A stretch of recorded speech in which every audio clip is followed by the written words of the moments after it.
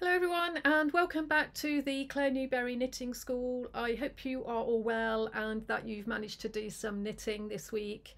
Thank you to everybody with the well wishes. I was a little bit ill in the week, but I'm feeling a lot better now. I think it's just a bit of a cold that I had. So yeah, touch wood, I should be feeling a little bit better now from now on. Yeah, so thank you for all of your lovely kind wishes and messages of encouragement as well. So that went down really well. It makes me feel really good, actually. Spurs me on to kind of come and speak to you guys. Okay, so thanks for that. Okay, so I just wanted to mention a few things which are happening going forward. So you may or may not know that I'm starting the Patreon subscription, whereby you can pay sort of a level sort of fixed fee and have some recordings of designer knit, some very basic beginner designer knit tutorials, which will be available on there. I've been listening to what you've been saying about having recordings so you can go back and listen to them again and again. So I'm putting them on a platform so you can go back in your own time and at your own pace and be able to go through the tutorials, as I say, bit by bit. Because everybody's different. So I'm hoping to have a few of those readily uploaded fairly soon. So I hope to have that coming this week, this new week coming. So thank you for all the people that have already subscribed. That's absolutely marvellous. Again, it's also encouraging to hear what you've got to say, and it's encouraging that people really want me to have all of this available to more people, and at a time that suits them. Obviously everybody's got all of their own their own life to life stuff to get on with. So yeah, so that will be happening. So I should be doing some more recording on that this week. And also, what else is happening? Yeah, so I should be having patterns, I think, will be able to be downloaded. I'm not sure whether we can do Designer Knit files specifically for Designer Knit, but I know that I can do PDF files. So I'm not sure if you can download the whole kind of patterns that I've been doing at the moment. Okay, but we're looking into that to see what we can do.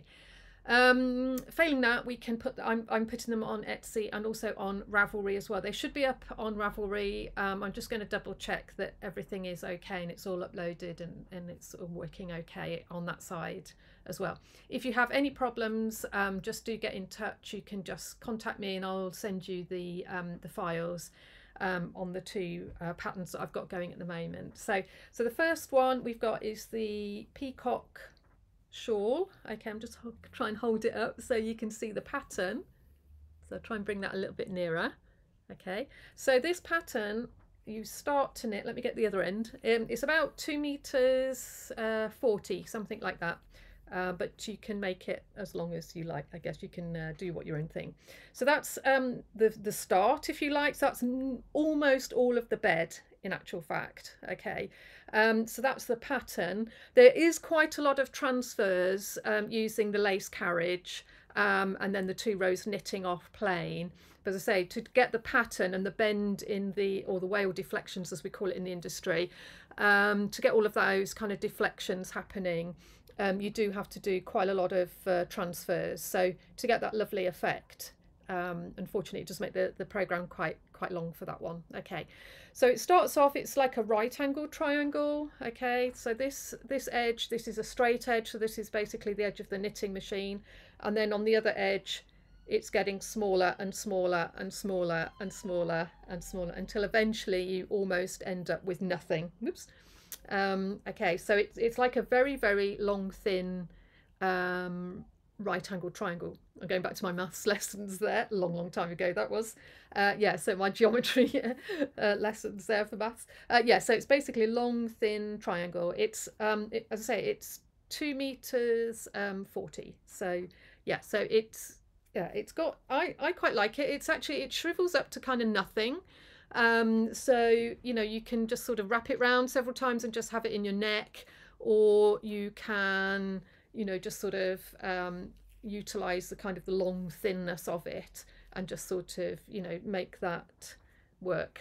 I don't know, something like that. Okay, So yeah, so it's quite versatile.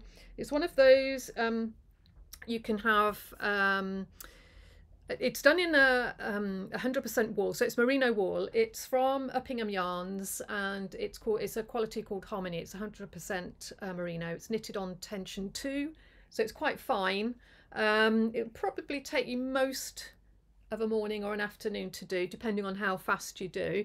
I'm not the fastest knitter at all, so you know, kind of leave a bit and go back and do a bit more. Okay, and it's just been blocked. I haven't actually washed this yet. It's just been blocked out.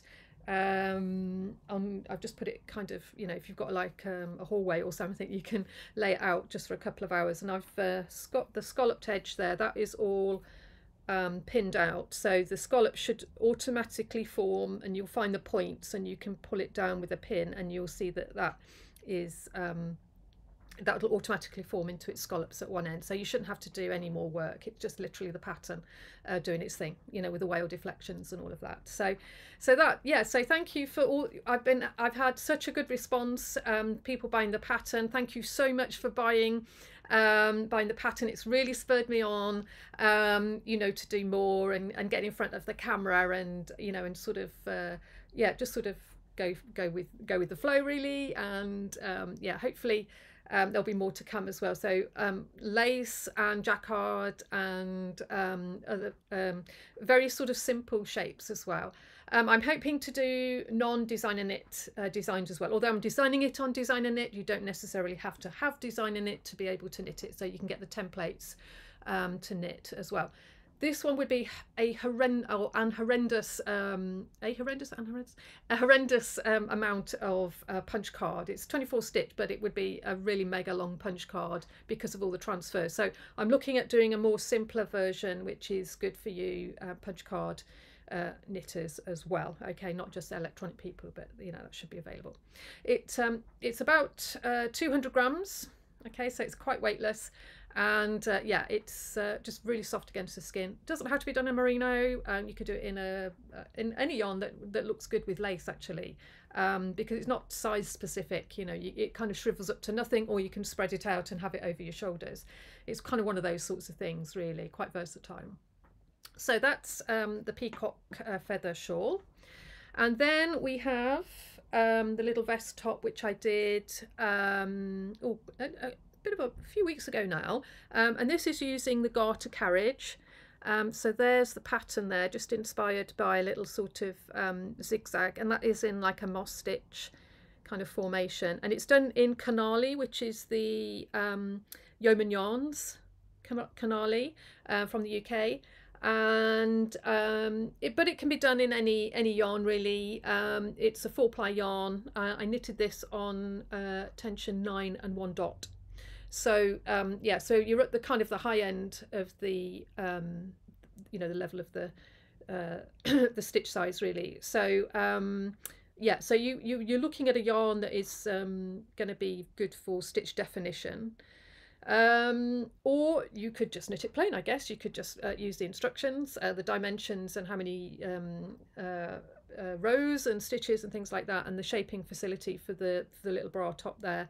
It also, the pattern goes around the back as well. Okay, and then just little shoestring straps which you just sort of carry on. You just almost knit up to nothing. Okay, so this is the Flon, and Flon has a very nice story actually. It goes back to my youth, when I used to be a groom at weekends for a show jumping stable, and Flon was a horse which was on the telly at the time, because I was horse mad at the time. So Flon is actually I believe it means Flon in French means noisy, and so yeah, so hopefully you're going to make some noise, you're going to strut your stuff, just like Flon the horse was. He was a bit of a character, and yeah, and he was a grey as well. So so that was the name that I came up with. So Flon is yeah, nice little sort of camisole top, very easy to wear, nice under a little blouse or under a shawl or something. Yeah, but very easy to wear, very easy to throw on. And again, thank you for all your lovely comments with me wearing it. Not the sort of thing that I normally would put myself in front of the camera with, but thanks for all your lovely comments. And yeah, and all the people that have bought it so far. And I hope you're enjoying knitting and wearing it as well. Okay, so that's a couple of things in the pipeline. Or well, they should be out there now actually. Then also the Machine Knitting Monthly. This is last month's actually, and you should have, if you subscribe to it, you should have September's out already. I'm just writing up for November's. Is it October's? November's, I think. I'm just writing up. So you may or may not know, but I'm writing designing it articles in here as well, and I'm also having a blog spot as well. So some of the things that we're talking about today will also be appearing in the blog spot. But generally, it'll cover things like you know, what I've been up to, where I've been, if I've been to any yarn shops or anything like that. All of that kind of stuff is kind of covered in my little blog spot. And also I do, but it's like a bi-monthly thing where I do design and knit tutorials as well. So that should be, I'm writing the next little blog spot, which should be out, not this next issue, which will be October's. It'll be coming out for November's issue, which will be out early October. Okay, so it's kind of like a month in hand, which is a little bit confusing, but yeah, but each month I will do something either about the studio or about design and knit. Okay, and what I've been up to. Okay, and yeah, so yeah, there's more design work to be coming through. I'm also offering like a little design service as well, like a little design bureau. So as I say, if there's anything like a special thing that you want designing, maybe you want a christening blanket, or you've got a new birth and you want, you know, newborn baby blanket and your name and things like that, and a little design making, I can work on you know, a basis, like a bureau basis for that as well. So you just have the design and then you download it to your machine and knit. And then I'm also working with mainly design students or design graduates or master students as well, where I'm working with them. So I have all of the knitting machinery and all of the equipment, and obviously all of the expertise. I've got 33 years of expertise of working in the knitwear industry, and I've got about 25 years of working with you know, top end universities, you know, for knitwear. So UK universities, that is. So I've had, yeah, about 26 years now of working with students, undergraduates. I've loved every minute of it. I love working with students. I love passing on my information, and as well as people, you know, interested to hear that as well. So I've got students that are eager to listen to what I've got to say, which is absolutely marvellous. And you know, as long as that continues, then I shall be teaching. Yeah, so I'm still doing the one-to-one tuition, and on Patreon as well. There may be I'm thinking of putting other levels of the Patreon sort of subscription, so you can have, you know, pay a bit more each month and then have more from me, from the design studio. So either more design led or more one-to-one, more bespoke tuition, or semi-bespoke tuition. So, and with, you know, maybe a smaller audience. Okay, so all of that I'm hoping to bring for you for for all of this month. So hopefully by next week, when I come and do a little blog spot again, I'll just be a little bit further down the line, and you know, hopefully I've uploaded some recordings and things like that. So it's a lot of preparation, which is taking a lot longer than I thought. So which is obviously putting things back. So if you do bear with me, and you know, just keep an eye out, and I'll hopefully, you know, inform everybody by little blogs like this as well, just to let you know what's happening. But yeah, I'm so excited, and you know, can't wait to start this autumn, and you know, and just sort of you know, keep doing what I'm doing, but just hopefully have it available for more people. And you know, I just want to thank you so much for you know, all of the lovely comments and sort of little words of enthusiasm, and to keep me going as well. It's really helpful, and it's also great to know what you guys want, and a lot of you have told me what you want. So I'm hoping to address all of the things that you want to learn from a tutorial point of view as well. Okay, so I'm going to be quiet now, and I'm hoping that you're having a lovely week, lovely weekend, wherever you are in the world. You know, happy knitting. Do get in touch if you want to discuss further anything that we've talked about today, or anything new indeed. You know, I'm always open to suggestions, and yeah, just get in touch. Okay, and yeah, so be well, and yeah, happy knitting everybody. Okay, so until next time, bye for now.